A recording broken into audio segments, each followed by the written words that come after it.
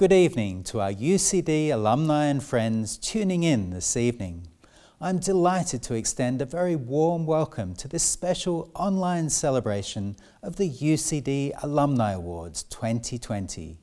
Our 300,000 global alumni network in 184 countries is richly diverse and impressively far-reaching and is one of our greatest assets. It's fitting that we should honour the wonderful achievements of some of our most successful graduates annually. An outstanding UCD education has been the launchpad for leaders, influencers and innovators all over the world who are using their talents, intellect and creativity to change our global society for the better. The annual UCD Alumni Awards dinner in O'Reilly Hall is normally one of the highlights of the university alumni calendar. This year, unfortunately, the extraordinary circumstances of the global pandemic dictate that we move our celebration to an online format.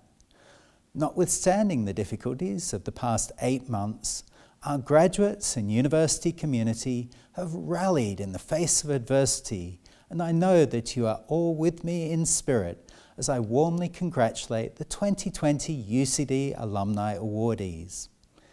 This year, the award for Arts and Humanities goes to Dalton Phillips. The award for Business goes to Mark Pollock. And for Engineering and Architecture, it goes to Róisín Heneghan. Our awardee for Health and Agricultural Sciences is Professor Delia Grace Randolph. And for Law, Sally Hayden takes the award. For Research, Innovation and Impact, the award goes to Dr. Sandra Collins. And for Science, Dr. Cormac Kilty is our awardee. Finally, the award for Social Sciences goes to Sharon Donnery. And for Sport, Dr. Jack McCaffrey takes the award. Each of these individuals embodies UCD's pursuit of excellence and is an inspiration to us all. They are incredible role models for the present and future generations of UCD students who will seek to follow in their illustrious footsteps and make their own mark on the world. This year's celebration takes the format of 4 webinar conversations, each reflecting one of the pillars of UCD's Rising to the Future strategy. Our award winners will be grouped across these 4 events for engaging discussions on the themes of business, health, resilience and innovation.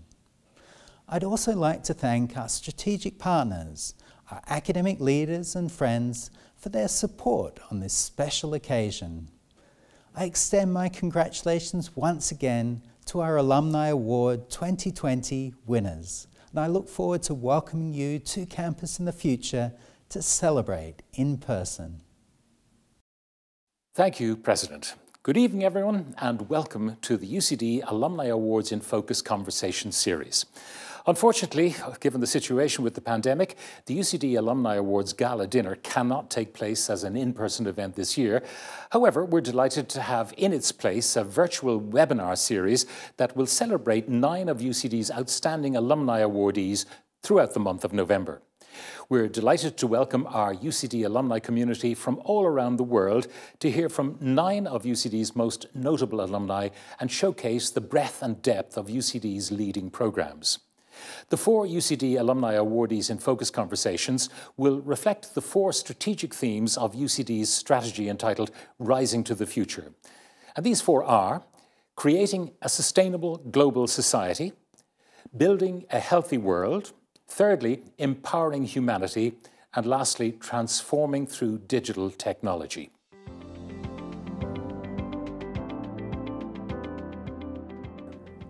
Digital technology is at the centre of economic development due to its wide use during the COVID-19 outbreak. While there's no doubt that the pandemic is amplifying the adoption of new technologies, technological advancements were already changing the world over the past 2 decades. Our UCD Alumni Awardees in Focus Conversation will feature 2 awardees who stepped up to the opportunities offered by digital technology and have been driving innovation through digital transformation for many, many years now. Without further ado, allow me to introduce you to tonight's UCD Alumni Awardees. Róisín Heneghan co-founded the firm Heneghan Peng in 1999 in New York City, and 2 years later they moved to Dublin. They've designed many cultural buildings and museums.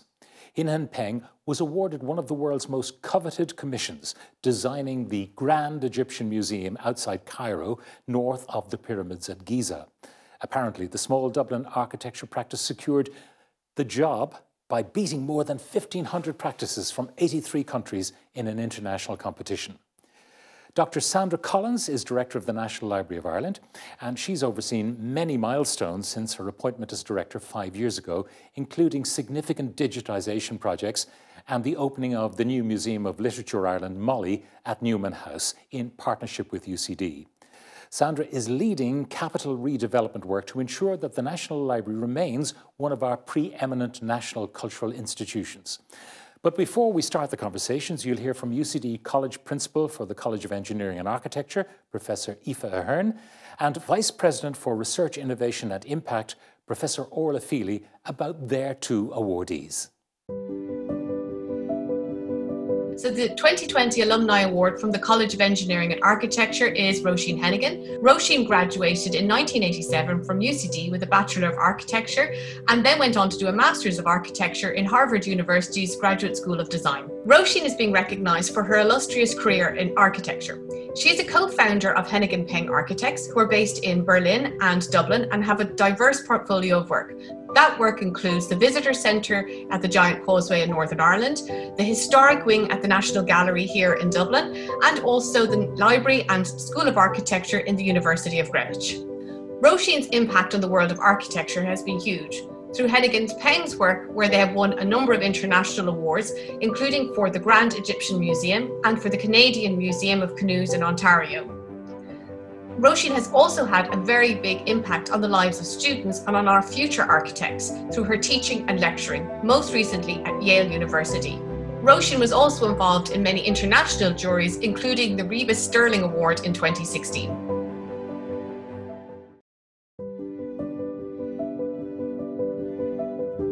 The recipient of the UCD Alumni Award in Research, Innovation and Impact for 2020 is Dr. Sandra Collins. Sandra studied mathematics and applied mathematics in UCD and went on to obtain a PhD in nonlinear fluid dynamics in 1996.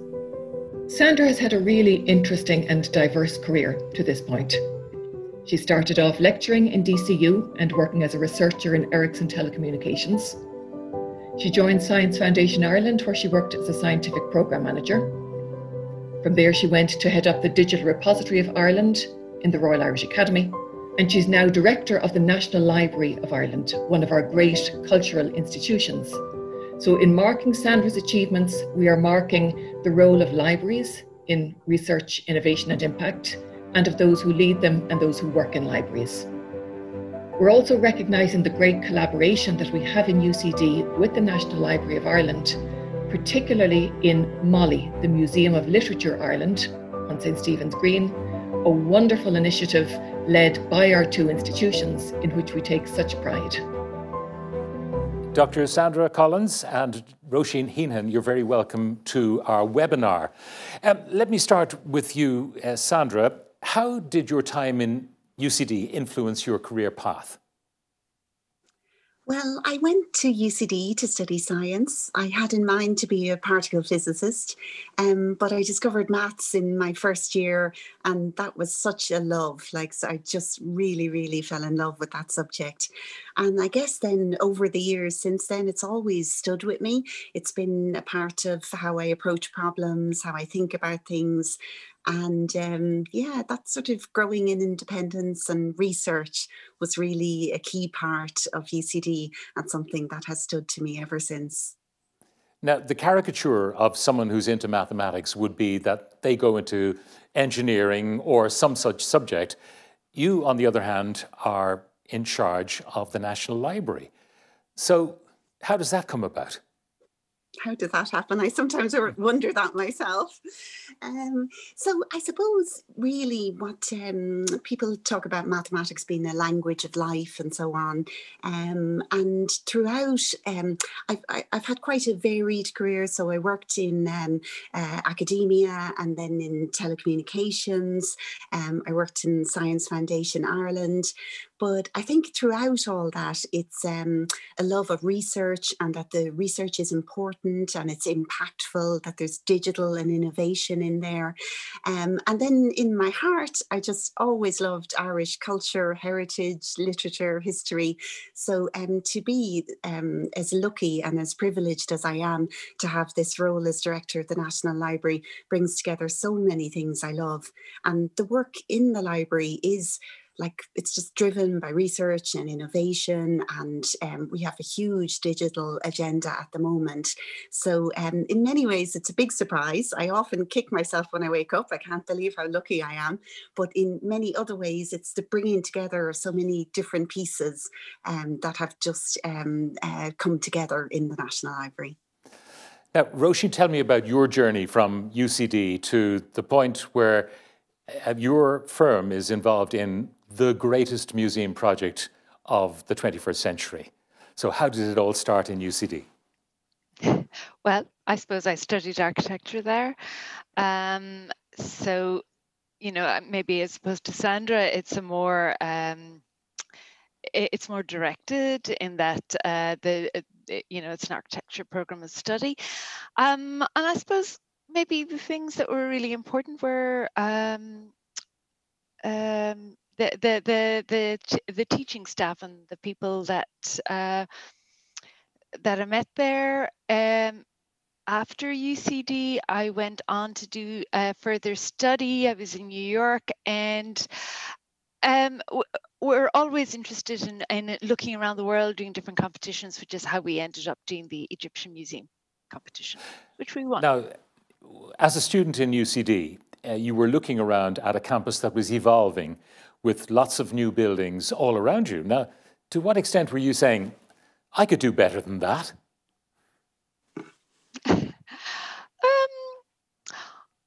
I mean, when I was there, it was very much the original campus. A lot of the transformation came a little bit later. So it was very open, if you like, at the time. I would say that probably in terms of thinking about I could do better, we were maybe a bit more focused on the city and the conversations we say around the centre of Dublin at the time, and how that could become more of a living city where the centre had been quite hollowed out. There was a lot of derelict buildings. And then, of course, later on, there was a whole lot of rebuilding in the 1990s. But I think when I was in UCD, it was when a lot of those conversations about how can the city become a more active space. That was a lot. And yet you go to live in New York, which has a massive density of population, and it shows how city living up to the pandemic can really work for so many people in a very enjoyable way. Yeah, it is. New York is a completely different way of living. You start to understand how the city space works to support living in that density. And that's also when I met my husband, Shifu, who is from Taiwan. And again, you see a much denser way of living, but where the city actually supports that density. So it is kind of eye-opening from the model of you have to have a house with a garden to how can you actually actively live in a city. And it's kind of interesting in Asia right now, like Hong Kong, Taipei, incredibly dense cities that are actually doing very well during the pandemic. So I don't think density really is the issue here. Now, Sandra, we think of the National Library, we think of fairly mature Victorian buildings and books, loads and loads of books, and libraries have been portals of learning. But now people have, at their fingertips on a keyboard, access to a digital portal of learning. So you must ask yourself, what future does a building that facilitates reading, for example, that facilitates physical research? What future does it have in a world where more and more people are doing everything from their desk at home? Yeah, that's it. I mean, that's what I think is the most exciting thing for libraries is being able to have both those experiences, the digital and the physical. So I would like to think that we're a real leader in digital innovation and information science. We have digitized our collections, we provide online resources. We have people, for example, we digitise photos from the national collections, capturing all aspects of Irish life over the centuries. And we publish those online using Flickr. And we have millions of visits from around the world of people coming and looking at the digitised image and saying, well, I know who that is, or I recognise that house. I can tell you what the story of that photo is. And we gather up all that information and add that into the national collections. So that is a way in which the really fundamental physical thing, maybe it's a glass plate photo, it's a, it could be very old. And we've added all those, the research, the connection with local community, people engaging with that. And that wouldn't be possible for us if we couldn't digitize it and give access to it on the internet. So I guess one of the things I really love is the physical experience. Like, people love our buildings. They love to be in the presence of the real original artifact, the object. There's a reverence to that. But the digital allows us to reach so many people and gives us just a whole new way of working. It also brings new challenges as well. So the other thing we need to think about, we collect everything. We collect all aspects of Irish life. And because in 100 years from now, you don't know what will be the important thing that people, researchers, people will want to engage with. So that has to include all the digital material that we create nowadays as well. So that's one of the real big issues for libraries around the world. Born digital material like websites, like digital photography, like emails and Twitter, all these materials that have no paper-based equivalent, we need to collect and preserve those as well. So we're kept busy. Now, any of us of a certain age will remember recorded music. I remember when I first joined RTE years ago, I saw a wax cylinder where music was recorded. Then, of course, there were 78s made of shellac, and then we got vinyl, and then we got cassette tapes and CDs, and ultimately now it's all digital music. How do you future-proof what you do for the generations to come? Yeah, so that's really the question of the moment. So that's digital preservation. And if you think of what we do with our paper-based materials, so you think a 100-year-old newspaper is pretty hard to conserve and keep safe. And the digital material is so much more fragile, like it is a real challenge. And the reason it's tricky is because it changes so quickly. So you're talking about the evolution of music there. If you nobody writes letters anymore, well, I hope they do, but we see an awful lot more emails, don't we? And maybe instead of birthday cards, people are putting messages up on Facebook and so on. So there's a huge amount of both personal, public memories, important documents, all created digitally. And to preserve those it is as important to preserve those as it is to preserve our Gaelic manuscripts. 100, 200, 300 years from now, people will want to be able to engage with that material. So that's quite a technical process. It really is a huge amount of digital innovation and being able to recreate that experience, that authentic experience that people have the first time they encounter something digitally, like a digital photo, an email, a diary entry, give people in the future that same experience and to keep it safe. So we say paper rots, that's terrible, but bits and bytes rot as well. It's as big a job. And the same is true in your practice, Róisín. I mean, you embraced computer-aided design, tried to create the paperless office. No more blueprints and big drawing boards. Everything could be done on screens. And yet, we often watch the telly, and there's some crime committed somewhere and the FBI come in and they say, get us the drawings of the cellar so we know how to, catch the bad guys. What happens to the records now of the built environment? I mean, the testimony to your work is the built environment, but what happens to the records of that? Yeah, it's actually, again, it's an interesting problem. We had, I worked in an office where we had a situation that backups couldn't be accessed because the recording, the device to open it was no longer available. But I think technology, well, we now have PDF, so we keep everything digitally in that format.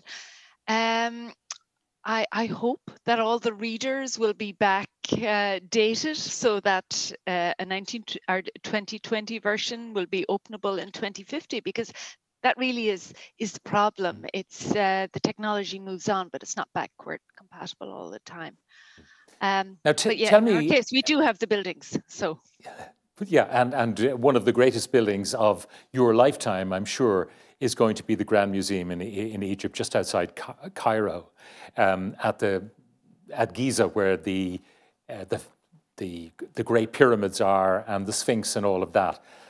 How does a practice like yours win such a commission, which is hundreds of millions of euros worth of business? It was an open competition. So in architecture, that happens. The Sydney Opera House is done that way. So we sent 5 drawings in through the post, and we were one of 20, and then we needed a bigger team, and we won the final one. But it was anonymous, so the jury pick a winner, and then you figure out how to do it. You make it sound so simple, because when you mentioned the Sydney Opera House, I remember at the time, after the design was chosen, they found that they could not build it, and it took the development of a lot more software to enable them to plan the engineering drawings that ultimately allowed it to be built.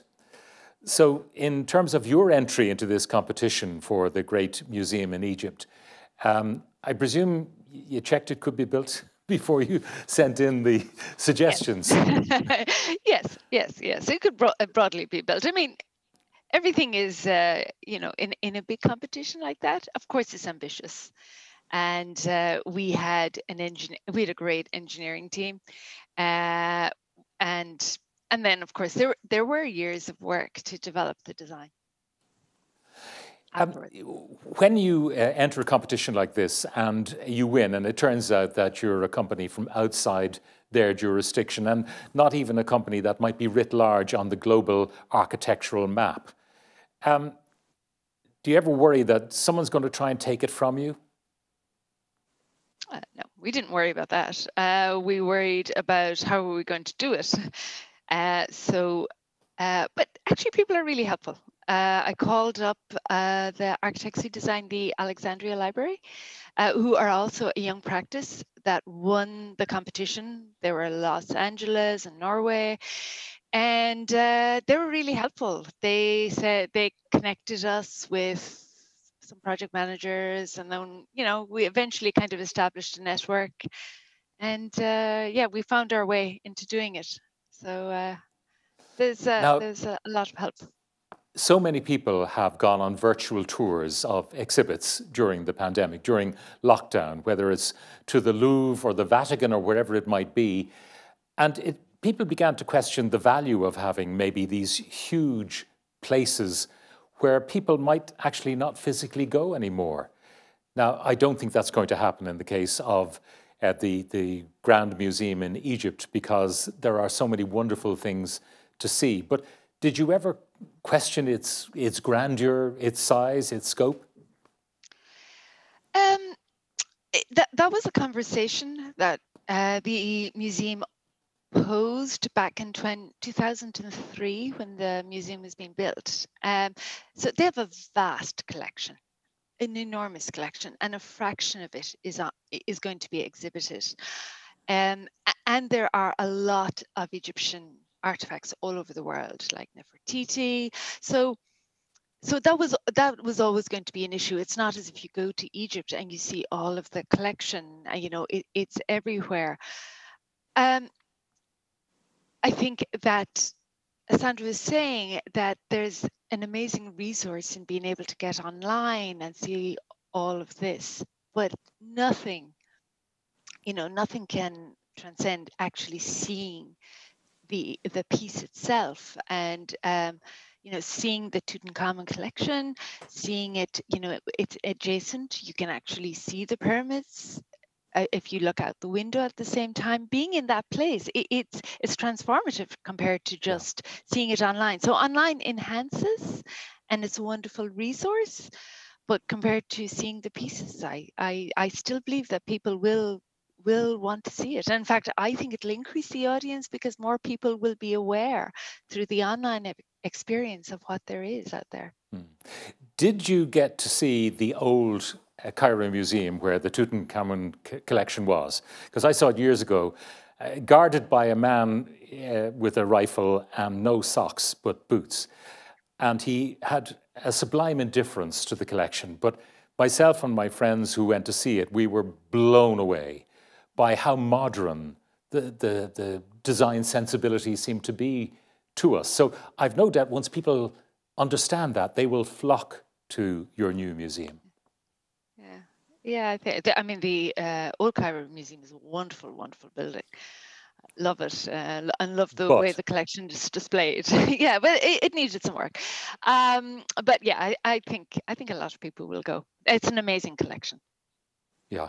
Now, the fact that tourism has been limited, how does that impact the success of the museum initially? I mean, it is formally finished now.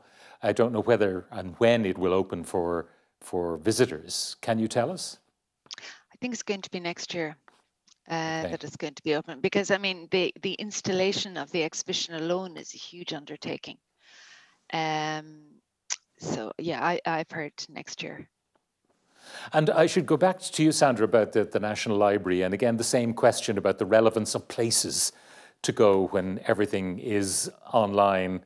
You know, do you need to keep your doors open, for example? Do you need to have staff that deal exclusively with the public when so much is done online? Yeah, so it's a really interesting question, and great to hear Róisín talk about it as well.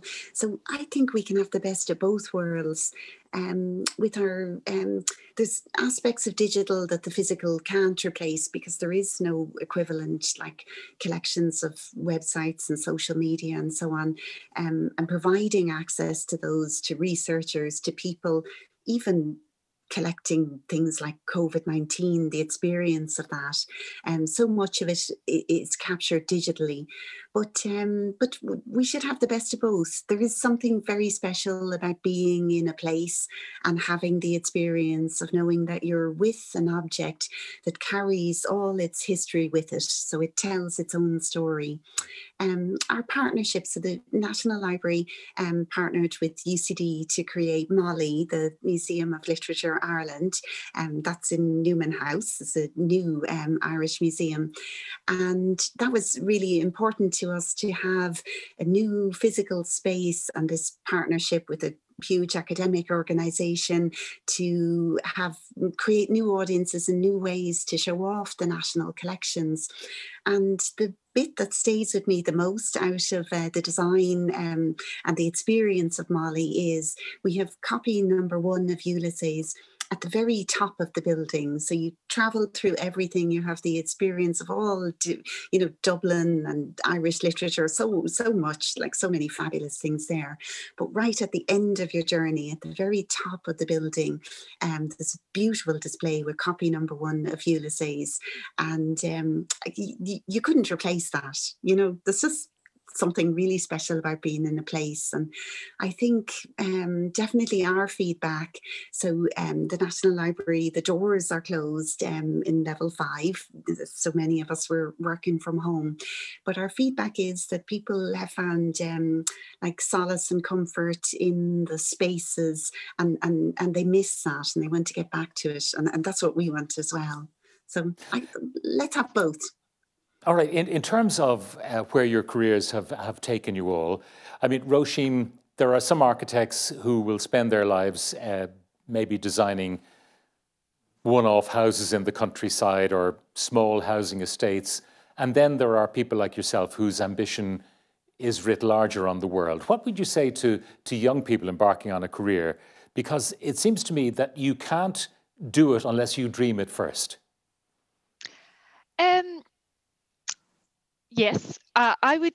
Well, I think that there's a place for everybody. Like for some people, doing a wonderful house, doing wonderful housing, that is very important and that should be done very well. So I think it's, you need to find what you want to do. But then I'd say there's so many ways you can be discouraged. It's just to keep going, because it's always kind of struck me that we did all these competitions and we lost so many competitions. So many people always think that we won competitions, but we lost years and years of them. It's just to keep going. Because it's just when you think, oh, you know, this is it. Just as you're at the lowest point, usually something comes. So that would be my, just keep going. Don't give up. And that's the point. Now that you've won this massive competition for a hugely important building, are you back to square one with the next competition, or yes. Are you a shoe-in for some things because of this achievement? No. We go back to the bottom of the pile. I mean, we won that competition in 2003, and we have folders and folders of also-rans, which, you know, like sometimes when we travel to different places, I kind of see a side and it's like, oh, we did a competition there, like in Brussels, in wherever, around the world. I see the world through all of these failed competitions. But as well as that, of course, you learn each time, because when you're doing something, it becomes, you know, a possibility, and you get to know about the place. And so it's also kind of a geography of the world. But I bet you sometimes say, ours was better than that one that they actually built. Of course. And Sandra, your advice to people who may be starting out in mathematics and may find themselves less than fully satisfied by the journey they're on, what would you say? Yeah, so actually I say just keep going an awful lot as well, Róisín. But I think my big advice is to be brave and to go for it. I mean, I suppose in having changed sectors and worked in the private, the public sector, and just every time you move, you start again in many ways from scratch. And, you know, it's hard to start again. But it's been the most rewarding experience as well. So I think I would say to graduates starting out, and indeed to school children making their decision about what to do in college, be brave, pursue it, go for it. Like don't be held back. I feel the same as Róisín. You get setbacks along the way. Things don't go the way you mean to, but it's all part of this. You know, the growth in yourself, and if you keep going and you're brave, good things will follow that. What an inspiring conversation, Dr. Sandra Collins and Róisín Heneghan. Thank you very much for joining us today. Thank you. Thank you, Róisín and Sandra, for a wonderful conversation, and a special thanks to all of you for being with us this evening. This brings to a close our UCD Alumni Awardees in Focus series. My thanks to all 9 awardees who've taken the time to join us for such fantastic conversations, and I would like to congratulate each once again on their awards. If you missed any of the series, they will be available to watch back. Please visit the UCD Alumni Awards website for further details. Well, now it's my pleasure to introduce Nicole Black, Director of Alumni Development, to say a few words. Stay safe and well. What an absolutely fascinating conversation. I hope you found that as interesting and thought-provoking as I did. It's a real privilege to know that our UCD alumni are driving such important change and helping to shape the world beyond COVID-19 for future generations. I'd like to thank our awardees this evening for giving so generously of their time to share their UCD experience, insight and inspirational achievements with us. In this exceptionally difficult period, we know our awardees have many demands on their time right now, and we are delighted they were able to join with us tonight. Our alumni are the backbone of this great institution, and despite these challenging times, we are more committed than ever to strengthening the links our alumni have forged with both UCD and each other through our alumni programme of online events and celebrations such as tonight. While we can't unfortunately all be together in person, it is still so important to celebrate our alumni's achievements and through them show the breadth of impact UCD alumni continue to make all over the world. Our 2020 UCD Alumni Awardees are truly some of our brightest and best, and we are delighted to have been able to showcase them in tonight's very special webinar. As ever, a big thank you to the wonderful Pat Kenny, a fellow alumnus and dear friend of UCD, for hosting the conversation for us again. The awards may look a little bit different this year, but they just wouldn't be the same without you, Pat. A huge thank you as well to all the alumni team behind the scenes for helping to reimagine this year's awards under difficult and often ever-changing circumstances, ensuring that this important celebration could still go ahead. And of course, thank you to all of you for joining us tonight in helping to celebrate our outstanding awardees and being proud of what makes the UCD Alumni Awards such a special event for all of us. As we close tonight's event, it just remains for me to wish all of you, wherever you are from, all the very best for joining us in these incredibly difficult times. Please stay safe and well, and we look forward to welcoming you to more upcoming events with UCD. From all of us, take care and good night.